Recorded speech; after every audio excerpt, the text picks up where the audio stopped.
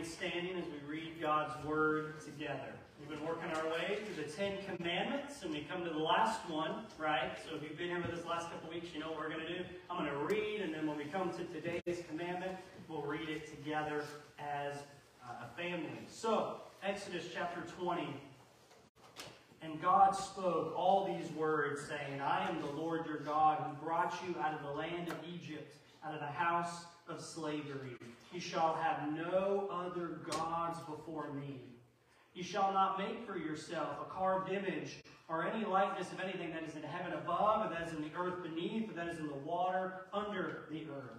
You shall not bow down to them or serve them, for I, the Lord your God, am a jealous God, visiting the iniquity of the fathers on the children to the third and the fourth generation of those who hate me, but showing steadfast love to thousands of those who love me and keep my commandments. You shall not take the name of the Lord your God in vain, for the Lord will not hold him guiltless who takes his name in vain. Remember the Sabbath day to keep it holy. 6 days you shall labor and do all your work, but the seventh day is a Sabbath to the Lord your God. And on it you shall not do any work, you or your servant, or you or your son or your daughter, your male servant or your female servant, or your livestock, or the sojourner who is within your gates. For in 6 days the Lord made heaven and earth, the sea and all that is in them, and rested on the seventh day. Therefore the Lord blessed the Sabbath day and made it holy. Honor your father and your mother, that your days may be long in the land that the Lord your God is giving you. You shall not murder. You shall not commit adultery. You shall not steal. You shall not bear false witness against your neighbor. You shall not covet your neighbor's house. You shall not covet your neighbor's wife, or his male servant, or his female servant, or his ox, or his donkey, or anything that is your neighbor's. This is the word of the Lord. You may be seated. All good things come to an end, don't they? And today we come to the end of our study in the 10 Commandments. And of course, the last sermon's got to be on the 10th commandment, right? The 10th and the final one. And if that really depresses you, let me give you some good news. In the fall, we're going to come back with Exodus 21 onward, the fun laws. So you can be looking forward for that, right? But in the meantime, let's consider the 10th commandment together. And friends, it's a tough one. Because the 10th commandment, do not covet, really is the commandment underneath all the other commandments. It is, in fact, the one that we break with every single other one in the list. In fact, the Bible tells us explicitly that covetousness is a form of idolatry. Let me show you this. Ephesians chapter 5, verse 5 says this. You may be sure of this, that everyone who is sexually immoral or impure or who is covetous, that is an idolater, has no inheritance in the kingdom of God, of Christ, and God. That's pretty intense, right? And we get it repeated. Colossians chapter 3 says this. Put to death, therefore, what is earthly in you, sexual morality, impurity, evil desire, and covetousness, which is idolatry. On account of these, the wrath of God is coming. Covetousness is at its root the worship of stuff over the worship of God. And the 10th commandment is a sharp sword that pierces everybody's heart and exposes all of our sin. The 10th commandment is the law we break. All of us break because it's the law of the heart. It's a law regarding our affection and our desire. The 10th commandment confronts us with the reality of our envy, our greed, a sense of us getting what we think we deserve, and a feeling that we think we know better than God. And it confronts our desires. Now, I'm sure if you've been in church long, you know that I think the church often doesn't teach very well about the issue of desire, right? We often want people to think that all desire is wrong. Just be a robot. Be stoic. Feel nothing and enjoy it, right? But that isn't how desire works at all. The Bible actually says desire is good if it's put in the right place. Right? The Bible tells us that God gave us a desire for food, so we should eat. Right? The Bible talks about that a desire for marriage and even sexual desire is good in the covenant context that God gave us. The Bible even tells us that we should desire good for others. 1 Timothy chapter 3 uses the word covet, saying if someone should desire to be an elder, to be a leader in the church, they need to covet it. They need to have a strong desire for it. So, not all desires are bad. God doesn't call us to live some sort of stoic life without desires. But rather, God calls us to have a life of God-defined and God-centered desires. That's what the 10th commandment is really all about. And the commandment about coveting is not a commandment forbidding all desire, but a specific kind of desire. Let's define coveting before we dive in together. Here's what it means to covet. And there's a two-part definition here. To desire what someone else has or what we shouldn't have.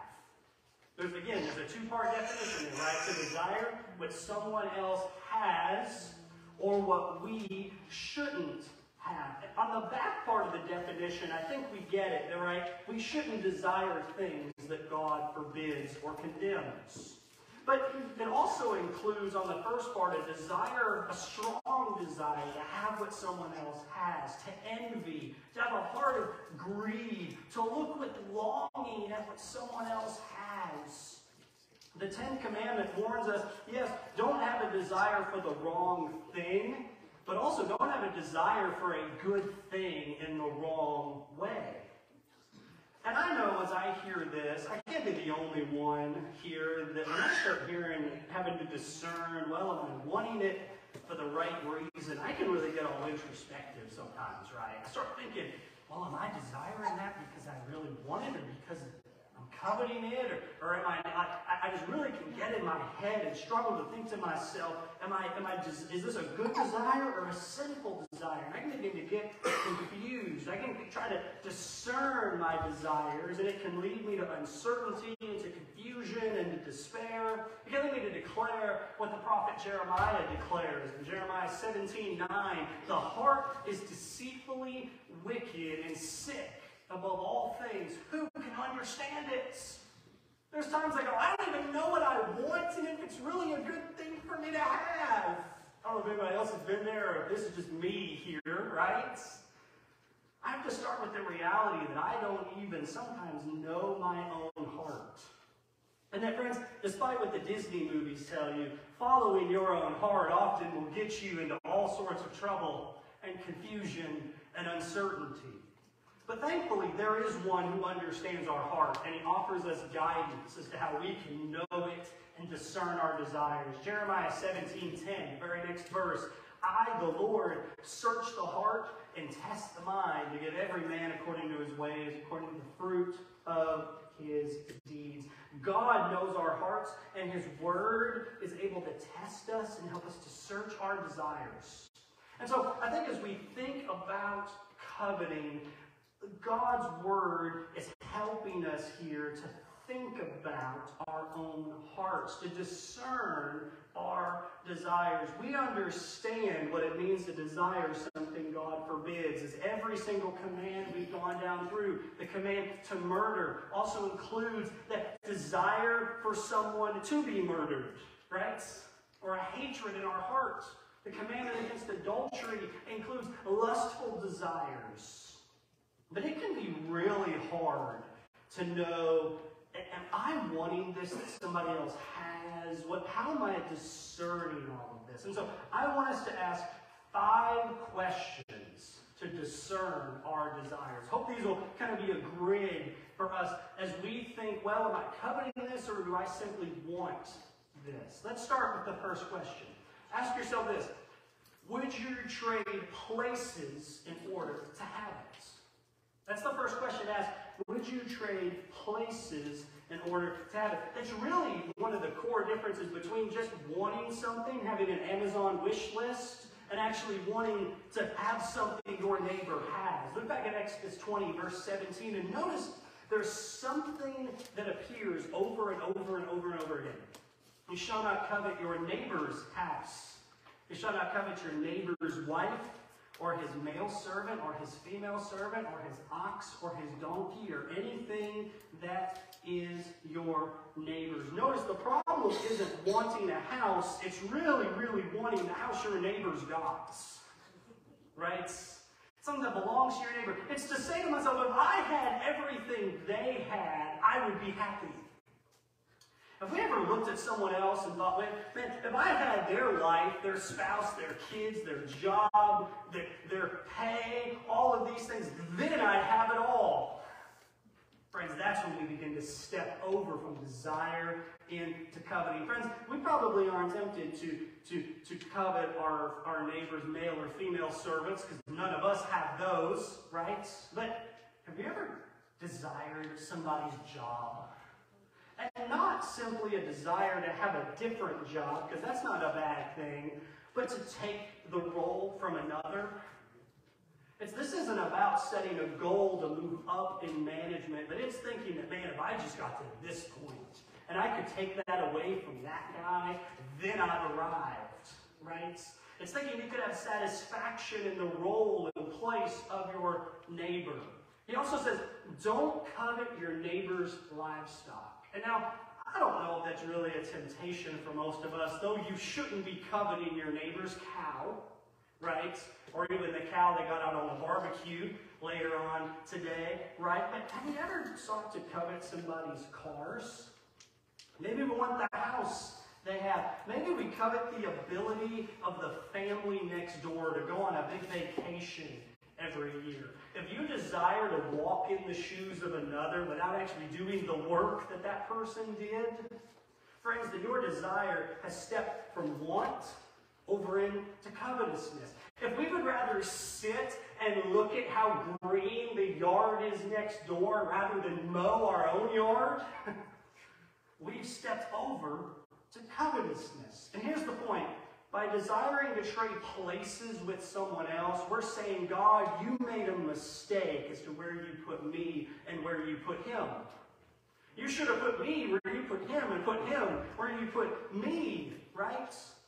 And I know one of the temptations for me, and I'm going to speak this particularly to the young people, I know in this season of my life, I'm tempted in my 20s to really covet what people have in their 40s or 50s, but I've not put in that extra 20 years of work that they did, right? And so we can't think that we can trade places with another, particularly with another whose years of harvesting ahead of us. To trade places with someone else is ultimately to think we know better what our life needs than the creator and sustainer of all things. It puts us in the place of God. This is why covetousness is idolatry. And friends, we got to realize this. The grass may look greener on the other side, but it's really not, is it? The house may look great, but they probably live under crippling debt. You may think that their spouse is amazing, yet their marriage is in shambles. The job, the pay, the benefits, all of it seems great until you realize that they're a workaholic, that they live under crippling stress and they never get any time with their family. You may think you want to be someone else or have what someone else has until you do. Be careful what you ask for. And be mindful, it isn't wrong to want things. But don't begin to see yourself trading places with another, because that creates envy. And to envy is to covet. So that's the first question. Will you trade places in order to have it? Here's the second question to ask. Do you want it in order to impress people with it? Do you want it in order to impress other people? Friends, are you wanting to simply keep up with the Joneses, right? Or whoever your neighbors may be? Do you want it so that your neighbor will give that look while you drive it up into the driveway? Y'all know the look, right? You want that. Did we get the new car, the fancy pool, so that the neighbors will go, I want to be that guy? Underneath that is a dangerous desire. We are not to live for the applause of the world. Because if we live for the applause of the world, hear me, the world is all you will get. If you live for the cares of the world, you will miss out on what we ought to care the most about. In fact, Jesus tells this parable about a farmer who spreads seed. And he tells us the seed stood for the Word of God, and the seed landed on various soils. And each soil is sort of a way that people respond to receiving the Word of God. And he speaks about seed that's sown among thorns. And he says this, "As for the seed sown among thorns, this is the one who hears the Word, but the cares of the world and the deceitfulness of riches choke the Word, and it proves unfruitful." Friends, say this, riches are deceitful. And if you get really rich and you get a bunch of friends, let me tell you, they're only there for one thing, and it's for you to buy dinner. Right? And the friends it brings and the welcome that it brings, friends, are not lasting. Friends, it just makes you an unfruitful tree with a bunch of stuff. And the Apostle John actually warns us about this. He says this, "Do not love the world or the things in the world. If anyone loves the world, the love of the Father is not in him. For all that is in the world, the desires of the flesh and the desires of the eyes and the pride of life is not from the Father, but from the world. And the world is passing away along with its desires, and whoever does the will of God abides forever."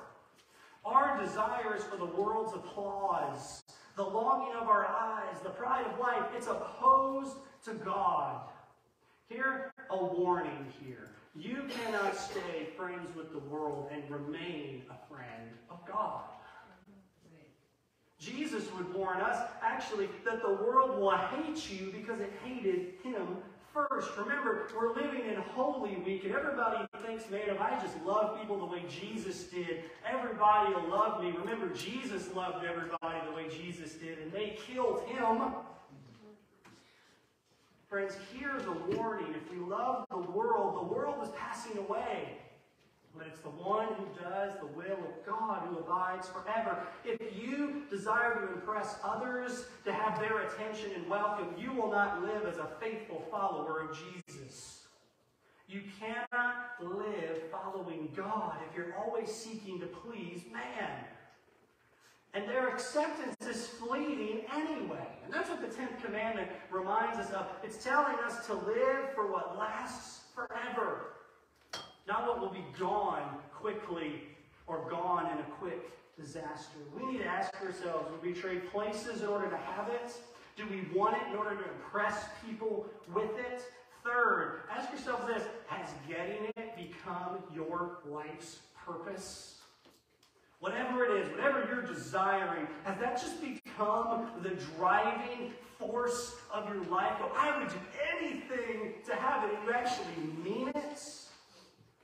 Because Jesus warned about the deceitfulness of riches, and we are tempted to build our life, our identity, our worth, everything around what we have, right? We're very tempted in our world to do that. And Jesus teaches us and warns us about this as he's responding to a man who was consumed with greed. Let me show you this in Luke chapter 12. Look at this. Someone in the crowd said to Jesus, "Teacher, tell my brother to divide the inheritance with me." Well, I love this. This man comes up and goes, "Jesus, I need you to be the attorney and show him that this inheritance here that's in this will is supposed to be divided up against all of us." Can you imagine? This man wants Jesus to settle this big family dispute. Sometimes the ugliest things can happen in handling an inheritance, right? Especially when it's the rock in the family that was in the middle of it all. And look what Jesus says to the man. I love this. And he says it with the crowd listening in. He says, "Next, man, who made me a judge and an arbiter over you?" Jesus is going, I'm not getting in your family drama. I'm not getting involved in this. And then he says this. And he said to them, "Take care and be on your guard against all covetousness, for one's life does not consist in the abundance of possessions." In other words, your purpose in life isn't just to collect stuff. It isn't to gather more and more and more. Your whole legacy isn't meant to be erased with a yard sale. And I'm afraid there's many of us, everything we are would be gone with one yard sale. I'm afraid that while we say, I know I can't take it with me, we live like we can. And I'm preaching to myself because the Bible says that an inheritance is a righteous thing, but still warns us about the danger of hoarding wealth. Let me show you this. Proverbs 13:22. A good man leaves an inheritance to his children's children, but the sinner's wealth is laid up for the righteous. So there's a balance to be struck here, right, when it comes to wealth and possessions, because the Bible actually never says that money is the root of all evil. People who tell you that have never read the whole verse, right? The verse says the love of money is the root of all evil, because if money was a problem, then a good man leaving an inheritance to his grandchildren would be a bad man, right? But it does warn us about building our lives around our bank accounts.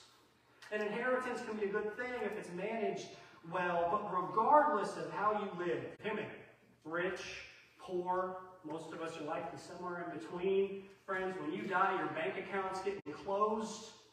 Your house is going to become someone else's. Your car is probably getting sold. And your money is being spent by someone who didn't earn it. Do you ever feel frustrated about that? Does that make you a little upset? Because here's what King Solomon had to say. King Solomon was very rich and very powerful. He had a lot of stuff to give away to other people. And he says this. So I turned about and gave my heart up to despair over all the toil of my labors under the sun. Because sometimes a person who's toiled with wisdom and knowledge and skill must leave everything to be enjoyed by someone who did not toil for it. This also is vanity and a great evil. In other words, Solomon's saying, I could leave all my wealth to this person and they could squander it.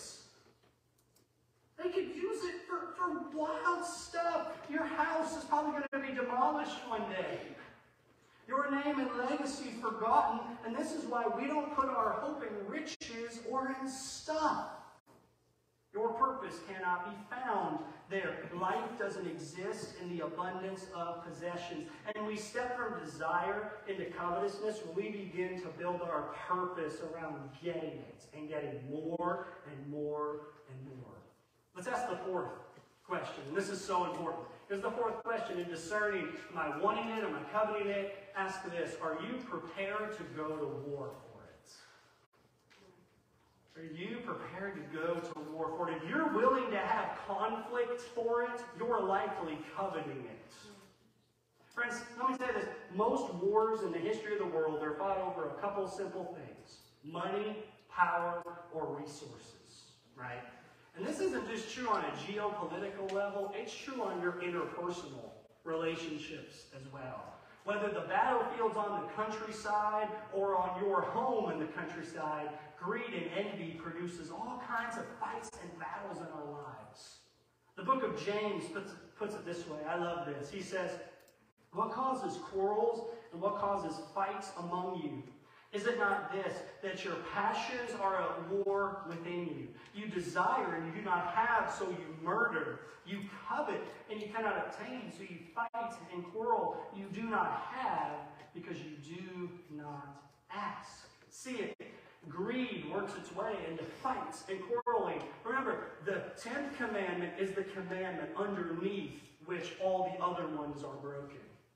It even tells us here that greed and envy are the dark underbelly of the 6th commandment, to not murder. Somebody wants something or didn't get something, so they murder, right?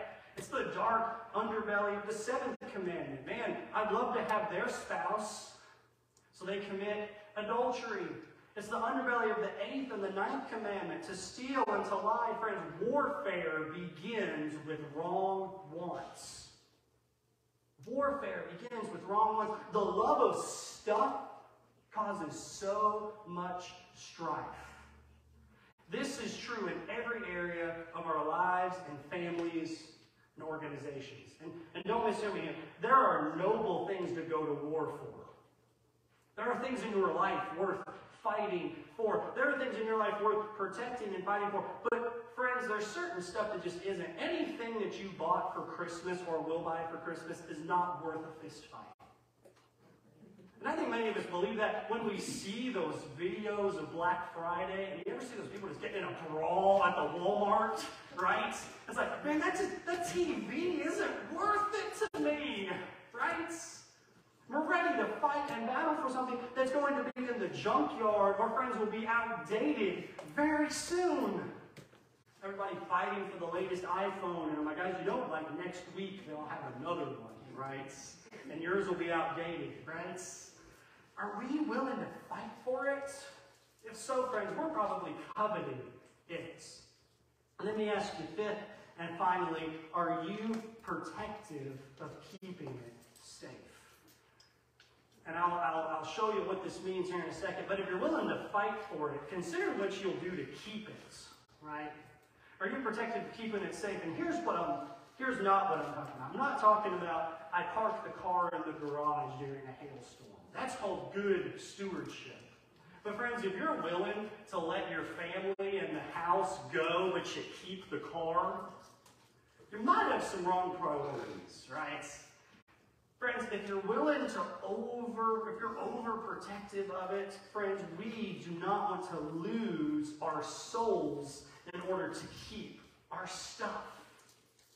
Jesus encountered a rich young ruler. You may have heard this passage. It's very famous, right?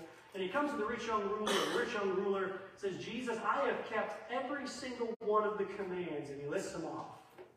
And then Jesus says, well, hey, you got a lot of stuff.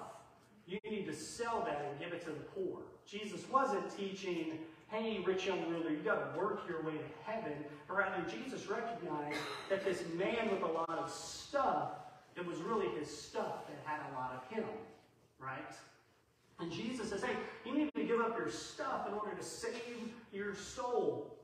And we read these heartbreaking words as this man hears Jesus' message. The man says this, disheartened by the saying, he went away sorrowful, for he had great possessions. This man would rather have kept his stuff than had God. And before we're too critical of him, ask yourself this.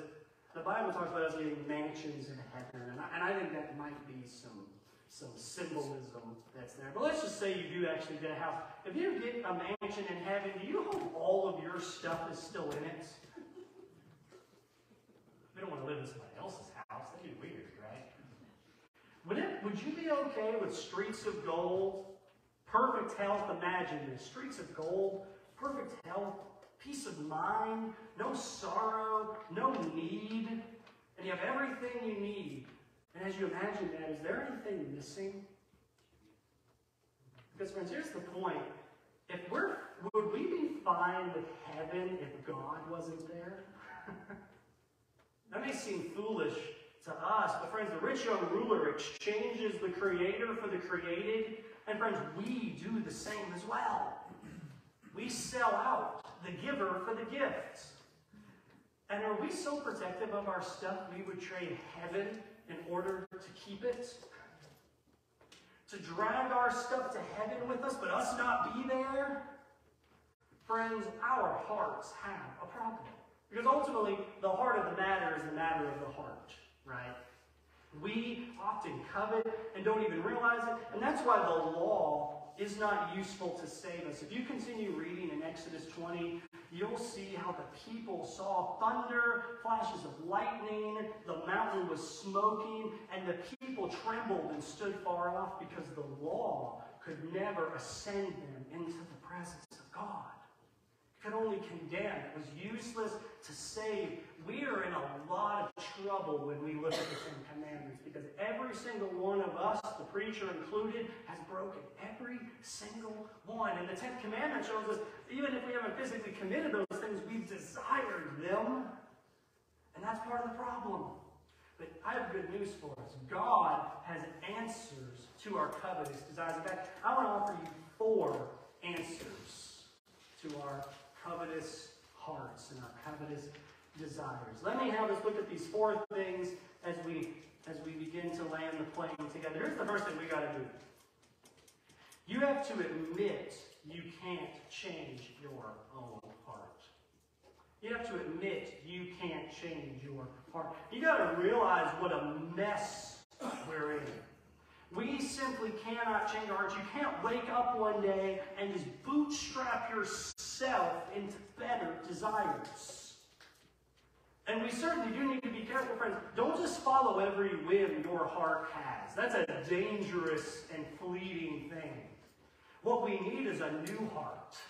A heart given by God. A heart with the law written on it, rather than being written on stone. Because a law on stone condemns us. A law within us empowers us. And God actually promises to give us a new heart. And he does it through a prophet named Ezekiel. And he says this, "And I, God, will give you a new heart and a new spirit I will put within you. And I'll remove the heart of stone from your flesh and give you a heart of flesh. And I'll put my spirit within you and cause you to walk in my statutes and to be careful to obey my rules." Did you know that the battle with your sinful heart does not have to be a losing battle? But here's the problem. You can't obey the law written on stone with a heart made of stone. No. You need a new heart. You need the Spirit of God within you to empower you from beginning to end. The hope isn't conformity to a moral code. It's transformation by the lawgiver. And the promise of Jesus is the promise to give you a new heart. To put the law within you, to enable you to live a new life. To not have your desires erased, but turned in the right direction. Jesus describes this in a simple phrase, to be born again. That's what Jesus describes, to be born again. And have you experienced a new life in the Spirit? Have you been born again and given new life and being brought from having a heart of stone to a heart of flesh? Because, friends, if not, the good news is while this is a work of God, God promises to use His Word and prayer to accomplish it for all who should seek it. If you are burdened by the weight of your sinful heart, God says, "Give it to me. I can bear it, and I can give you a new heart and a new life." But you have to admit you can't do it on your own. You have to admit you can't change your own heart. You've got to give it to God and ask God to give you this new heart. And friends, if God has given you a new heart, that doesn't mean you're never going to struggle again. You're never going to be tempted again. You're never going to be drawn away by the love of this world. That's why you got to do the second thing. You got to ask God for help. It's an ongoing thing. You admit you can't do it yourself, and you ask God for help, because God is the one who gives us a new heart, and we got to come to God when temptation comes. And as we're tempted to desire the wrong things or to desire in the wrong way, we got to go, "Father, help me." We got to ask Him to conform my heart to your word, to give me your desires and not mine. Did you know the Bible actually says God will give you the desires of your heart? Have you ever heard somebody tell you that? Well, there's a little more to the verse. Let me show you the verse here. Psalm 37:4 says this: "Delight yourself in the Lord, and He will give you the desires of your heart." So follow me here. As we pray, and as we delight in God's Word and study it and pursue God, our desires are changed and conform to His, so that when He gives us what we desire, He's actually giving us also what He desires. Because here's the thing, prayer most of the time is about changing us before it's about changing circumstances. Prayer almost always changes us. And if we stop and pray, we got to plead with God and cling to His Word. And here's one of the most frustrating things. People say, "Well, Pastor, I prayed that God would keep me off of my phone a little less." It's like, no. Sometimes we got to pray and we got to get away from the situation, from the temptation. Jesus says you got to be willing to do more and leave it and pray. And friends, we got to have fighter verses. Do you have fighter verses? Do you have promises from God, verses from the Bible that are sort of swords that you pull out to do war with your own heart when you're lured away from God. Because friends, if you don't have a few of those, you're going into war without a sword. And that's a scary place to be, right? We need to know, memorize, internalize, pray, and meditate on God's word when temptation comes. Let me give you a few swords that are at my side. Here's Psalm 16:11. You make known to me the path of life. In your presence is fullness of joy, and at your right hand are pleasures forevermore. When I'm tempted to find pleasures in the wrong things, friends, I remind myself, He has made known to me the path of life. The way of God is the way to life, and in His presence is better joy than anything fleeting this world has to offer. Or I remind myself of Matthew chapter 5, verse 8 that says this, Blessed are the pure in heart, for they shall see God.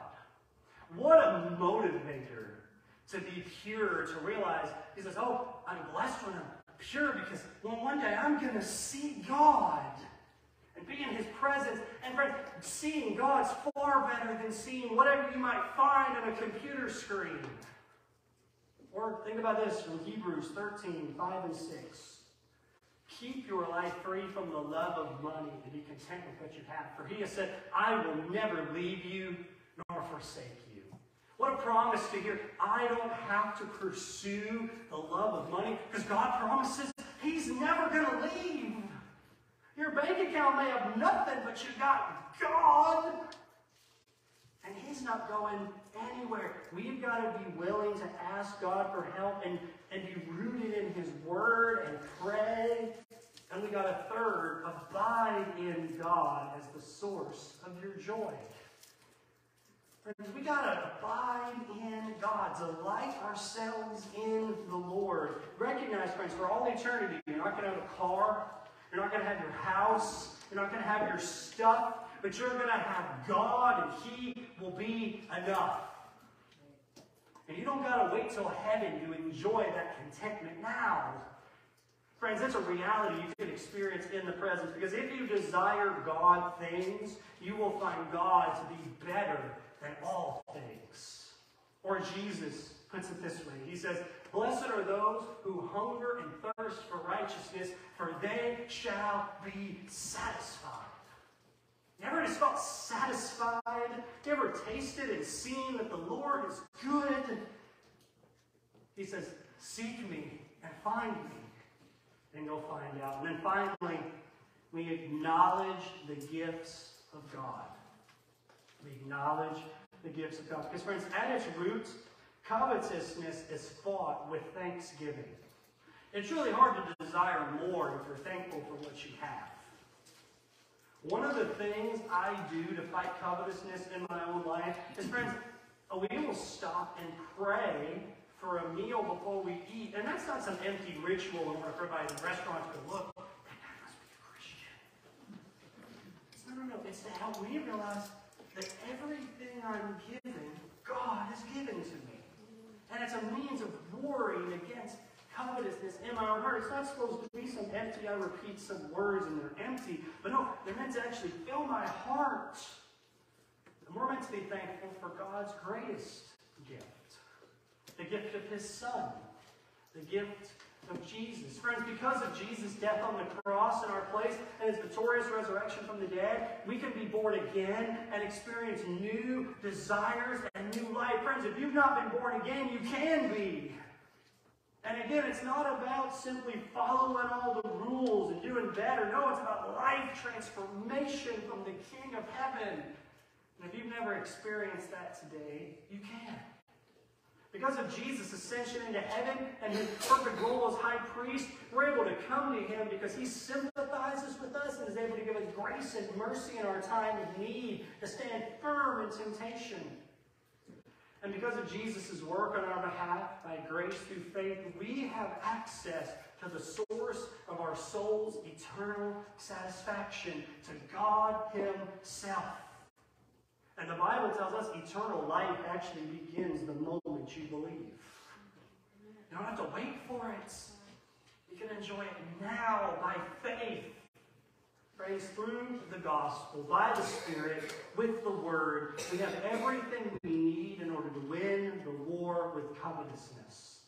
We have everything we need to have our sins forgiven, to be given new life and new desires, not a sinlessness, but a new direction. Friends, if you're in need of new direction, Jesus stands ready to receive you.